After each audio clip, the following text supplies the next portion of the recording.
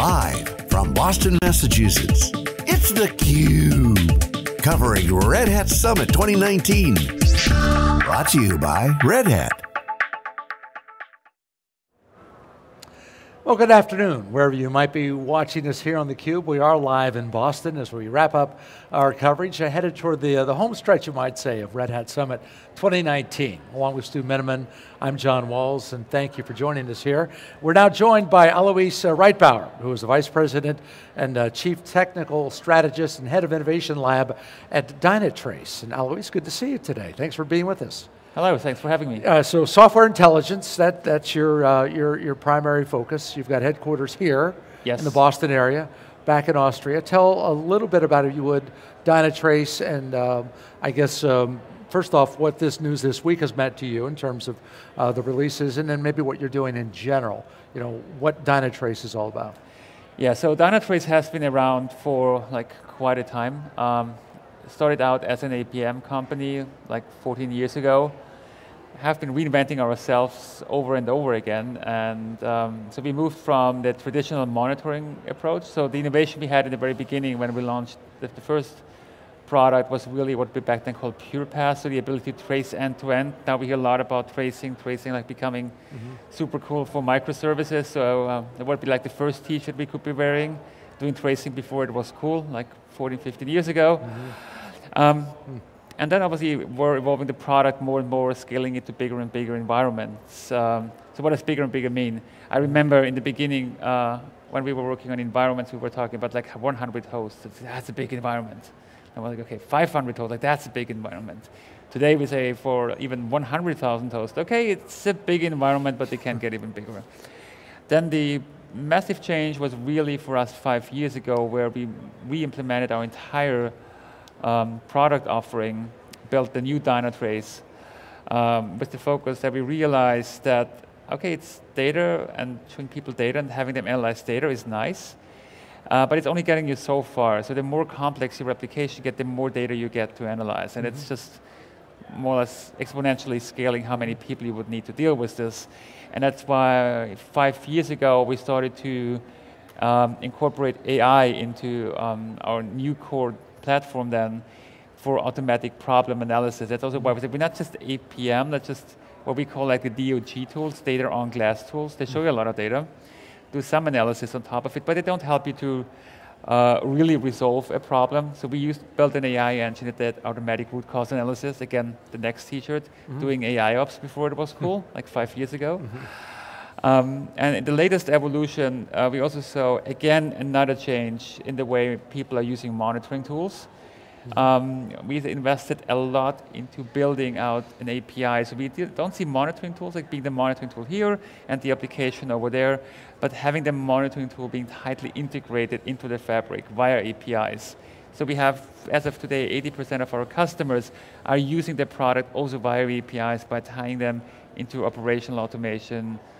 What we heard even today in the keynote here about AI ops and how AI ops starts to control and manage a platform, more or less becoming the intelligence or the backplane behind a modern cloud native stack. Yeah, so we had Chris Wright on, who was in the keynote this morning, came on our program this morning too, and we talked about just the rippling effects of distributed architectures.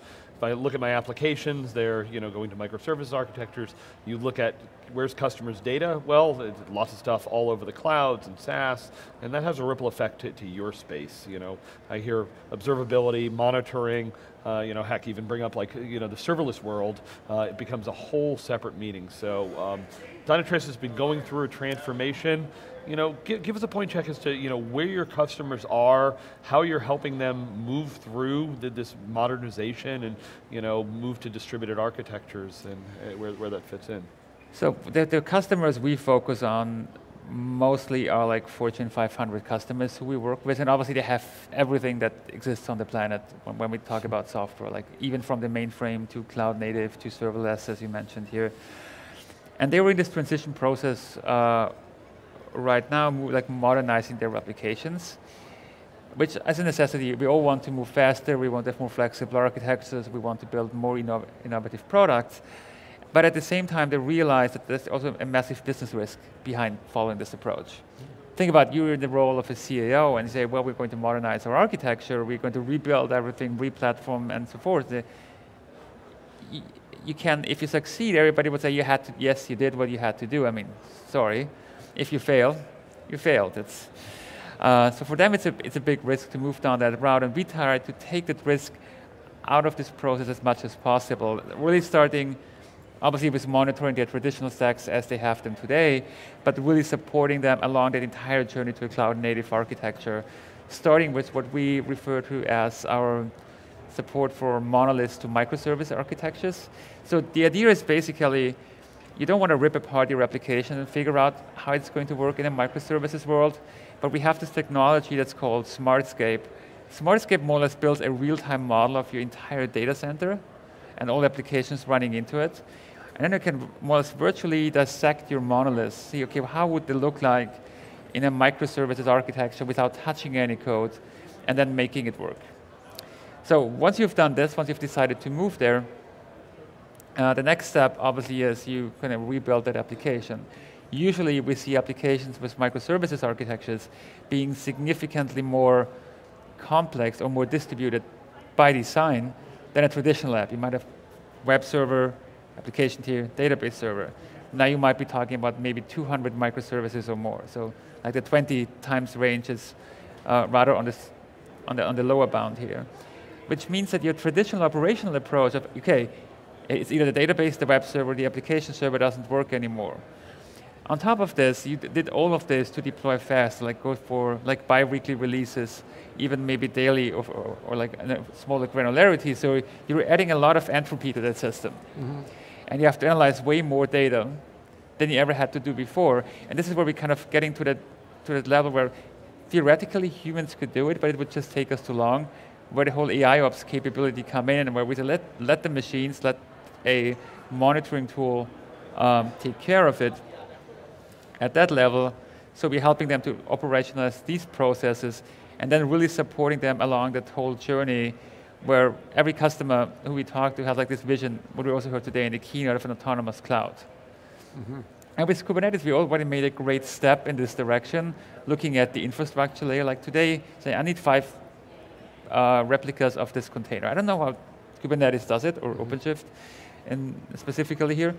It's going to happen, but if we move to the application layer, there's still a lot that has to be done, and it has to make it easier for people to do, and that's where we tie into the entire customer's ecosystem to automate like their cloud environment and have actually built a practice around, which we call autonomous cloud management, that we have been working with customers on to enable them to achieve this over time. Obviously, it's going to be a longer journey there. Yeah, so I mean, so what, you talked about that, yeah. ACM, autonomous cloud management. What exactly, is that, and how are you bringing that to your customer base? Autonomous cloud management resulted out of 2 different areas. The first one was when we were re-implementing our platform, what I mentioned before. One step for us was to move to a SaaS platform. Mm-hmm. And we looked at all the operational practices that were around back then. We didn't know, we don't want to build a NOC. We really don't want to do it. Like having people 24/7 look at dashboards, then going to a wiki, then reading a description how to fix a problem. If you're an engineer, why do we do this way? It doesn't make any sense. So we developed our own practice, which we referred to as NoOps. While NoOps doesn't mean that you're not doing operations, that would be pretty crazy, but not doing this traditional NOC type of operation, sitting there staring at a screen 24/7 and then manually executing any operations. So we had our own practice that we built around it. And quite frankly, we just built it because we needed it for ourselves. Mm-hmm. And then we kept talking to customers and partners, and say, hey, so it's really cool what you did there. Like, oh, how did you do this? What's like your software stack behind this? And what are the practices? What are your processes? What's the culture change? Mm-hmm. So we were engaging with some customers, and then we were seeing that some of our customers back then even were doing bits and pieces of this as well. And we found, okay, there's a lot of practice, a lot of knowledge around how to do autonomous cloud management.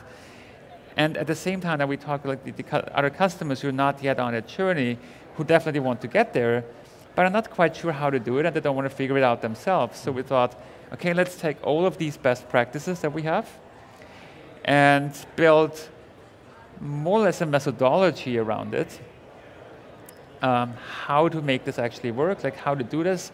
We really broke it down into like individual sprints. Do this in sprint 1, do this in sprint 2, to really have the results within 3 months, 6 months, 12 months, whatever the pace is that you want to run on. And then we realized, talking to customers, this by itself isn't still enough. So that's why we started to open up this to an entire ecosystem. So we brought ecosystem partners along, like working closely with Red, a lot of other companies, but also system integrators who can help us with bigger projects, because we as a company are a software company, so we're not a services or consulting company. And we do support customers in some of those engagements, but if you think of like a really Fortune 500 company, that's a multi-year project that will keep hundreds of people busy. So to recap, we like built the methodology, we built the ecosystem to deliver on that promise at scale. And now the last step was as we were doing this, we also built like a reference architecture for it. And it was just an internal idea, so how do we like structure this, build that reference architecture, and then realized, okay, that's actually kind of like super helpful for customers. So that's why we then decided to open source this reference architecture, this fabric as well, to like the entire software community so they can also use it. So technically it's really these 3 pieces. It's the methodology, it's the ecosystem, and it's like the reference architecture that you can work with to help you achieve that goal. All right. Tell us how your AI fits into this. I've heard some analyst firms are saying, some of the next generation of your space could be AI ops. Do you consider yourselves moving in that direction, or do you have some counter view on that? I think today a lot of things are AI ops that might not be AI ops, and it's still a very undefined goal. And as I mentioned earlier, we decided to have AI-based algorithms as part of our platform 5 years ago, and nobody back then was talking about AI ops. Funny story, some of our competitors even told us you can't use AI for monitoring. That's like totally stupid. Then they bought other companies that they were doing it, but again, so the whole industry is learning here. I think it's really about data analysis. If you scale to bigger and bigger environment, you really have to look at the process of what the human operations people are doing. And there's obviously some hard decisions that you have to take. You have to work with teams to resolve hard problems. But the biggest portion is really data analysis and interpretation, right?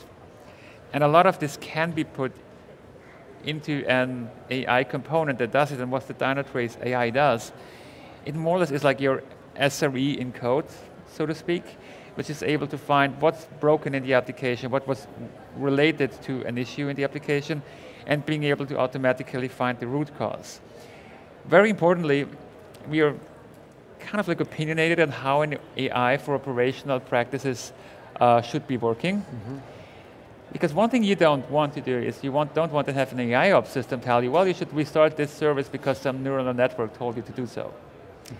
That's not building a lot of confidence. That's why our approach is really to follow like what we call a deterministic AI, an AI that is able to explain back to the user why it came to a certain conclusion. So why should I restart this service? Why should I roll back this deployment? Or why does the AI believe that if I fix this problem, then like the bigger problem will be solved? So that's our approach to AI ops. We started like roughly 5 years ago, even a bit more than that. And I think I have a lot of experience really rolling it out at scale and seeing it really help people. Because the ultimate next question we then always got was, if you already know what the problem is, why don't you fix it? And that's exactly the conversation you want to have. Maybe just to briefly add here, because it usually comes up, okay, you have AI, and is it replacing people's jobs? I don't think so. We also heard it in the keynote today from Chris. It's augmenting our capabilities. There's hard decisions that you have to take, but just going through tons and tons of data is not going to do this. And very often when we talk to the operations team, or almost every time, first of all, you can't hire enough people anyways to get all done that's on your plate. Secondly, just by the amount of data and the time to react, it's just longer with a human in a standard scenario. We do this demo on self-healing of an application where we deploy something broken into production and have it being rolled back. And we can do it in 51 seconds. No human can do it that fast. That's just what pure software automation can do for you. So I think that then you can focus on other areas that are more important, new projects. I always ask people in the ops space, so what are the 3 projects that you want to work on, you never have time to work on? And usually they come up with a list and say, yeah, this is what, we give you back that time to work on exactly those things that move your business forward. You said 51 seconds. You've never seen Stu in action. Stu, I have a lot of confidence in you. Well, we love the machine-enhanced human intelligence, as Chris said, which definitely we could all use some machines to help us all get away from the drudgery and be able to do more. Alois, safe travels. Thanks for being with us. Thank Headed you. Back to Austria. You want to say hi to all your folks back in Austria real quick? Hi there. Alois is on his way home, on his way to the airport, but thank you for being with us here on theCUBE. Thanks for having me. Appreciate the time. Our coverage continues here, Red Hat Summit 2019. You're watching theCUBE.